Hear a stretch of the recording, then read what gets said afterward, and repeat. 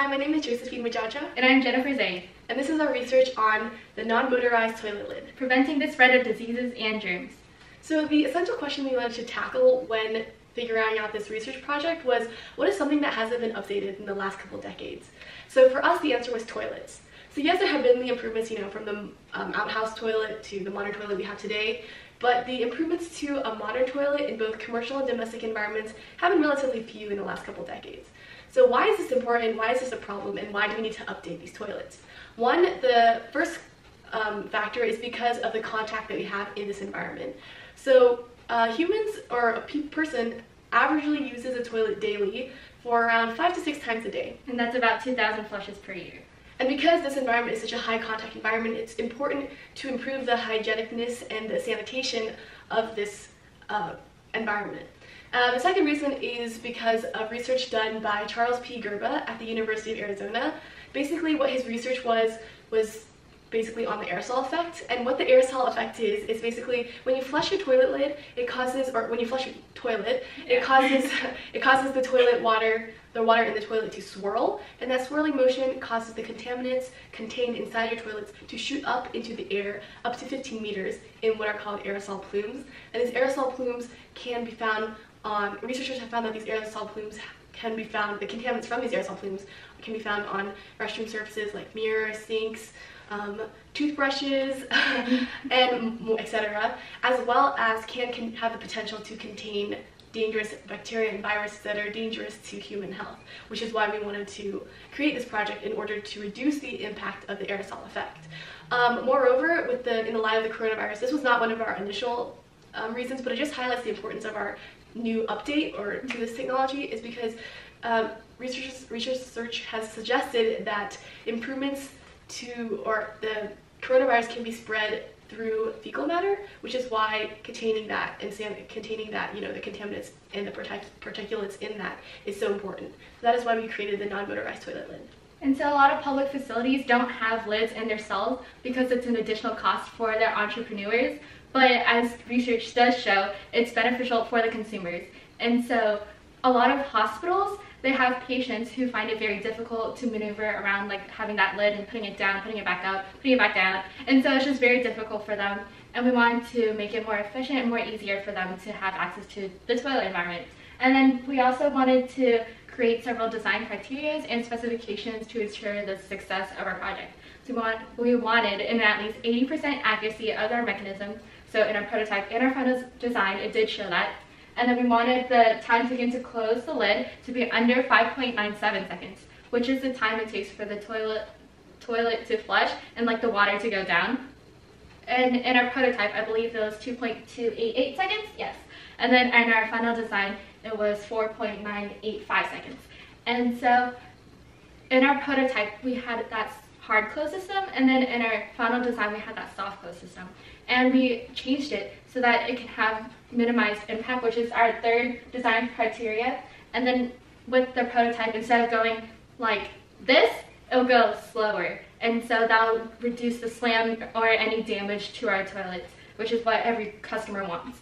And then we wanted it to have a sensitive lever, and then no use of external energy, which is why we wanted that flush valve to go, like we only wanted to use the energy from that flush valve, which did happen in our prototype and our final design. We wanted our system to be fit and adjustable for all types of toilets, especially nowadays with advanced technology. There's like those buttons, and we wanted to have it to be adjustable to those buttons, as well as the flush valve, the traditional flush valve. And then we wanted it to be affordable, durable, customer friendly, and so that will make it more efficient and easier for the customers, and they'll have a lot of easy access to it. And so one thing about our prototype, or like our final design, is that it's actually made of plastic, and that's because we did not want to use metal because that will rust eventually, especially with having water surrounding it, and then we didn't want it to erode or have any rust. And so we 3D printed our final design, and again, this is not guaranteed the material we'll use, but it's just what we had access to in order to create these models. So that's why they're different materials. So the first, The first thing we're going to look at is the hard close system. So basically here are the pieces. This is the handle attachment right here, which is 3D printed. This part attaches onto your handle on your toilet seat, and then we have this L-shaped piece which attaches to this handle piece right here, and basically when you flush a toilet it rotates upward like this. And then here's the second part. This is what we call the I-shaped part. Basically we have this hinge right here, if you want to look at that, a hinge, and this goes onto your toilet tank, or the back of your toilet in the tank, and then that's attached to this I-shaped piece right here, just like an I-shaped piece which can rotate up and down. And again, this piece rests over this L-shaped piece, so when the L-shaped piece rotates upward, it pushes the I-shaped piece forward, which causes the toilet to also be pushed forward, or toilet to close essentially. Here, let's just here is our other parts. This is the soft close system. Basically what happens in the soft close system is this part attaches to the base of your toilet on the back behind it, and then this part right here, this one, attaches to your toilet lid, and basically these two pieces are attached through a torsion spring, which basically when the toilet falls it catches it just before it closes. So that's why we have a soft close system. And obviously we had to include the soft close system because we did not want to harm the toilet, we did not want to have any damage for the toilet, which is why we created the soft close system, because it just would not have been, you know, practical to have something that just slams your toilet and slowly degrades it and also is loud and noisy. So that is essentially our final design. Yeah, and so the times it takes for the toilet to go down, or like the lid to go down, with the soft close system, it did increase, which is what we expected, because we're trying to like decrease the time for it so that it minimizes the impact. And that can be shown right here. So like, yeah. And then in conclusion, we did find that the soft close system was the best for our product. And so also in the future works, we wanted to increase a lot of our data samples. So instead of just testing 10 times like we did, we want to do it like 100 or 1,000 times so that we can ensure the success and accuracy of our data and be more precise with it. And then we also wanted to compare our the hard close system, the soft close system, having a lid, not having a lid. We wanted to swab the bacteria growth on, or the bacteria in surrounding environments. So like we'll swab our mirrors, our floors, our sinks, and even like maybe our toothbrushes, and we'll see and if the bacteria growth will actually be different, and if it did prevent the spread of any diseases and germs, because bacteria growth is a good indicator of that. Yeah, also one more thing I didn't mention when I was talking about our design is on our poster you can also see the 6 pieces on the bottom right here. These are our 2D CAD renderings of them, and then you can see how it attaches onto the toilet through this figure right here in the middle diagram, if you can kind of see the location of where that is. But anyways, you guys might be asking why not just close your toilet lid after using the restroom.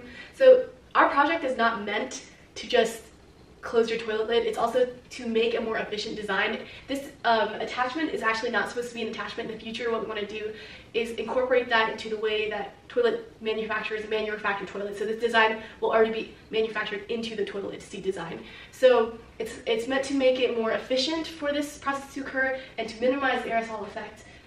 Not just having not just you closing your lid. It's meant to make it more efficient, make it more sanitary, and just an overall improvement to the toilet design. And then obviously we have the attachment just to test how the design works and how we can like feasibly do it and just see what design works best.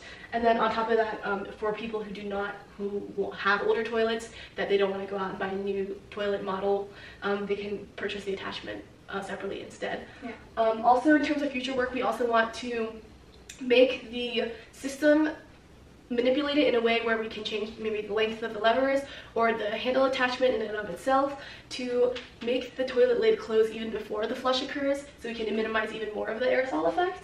And then also we wanted to make it, like she said again, adjustable to the modern types of toilet designs that you can read about in our future work, and also maybe potentially attach some sort of sanitizer or spray that goes along with it to spray inside the toilet bowl after it closes to even more protect and prevent the spread of disease and germs.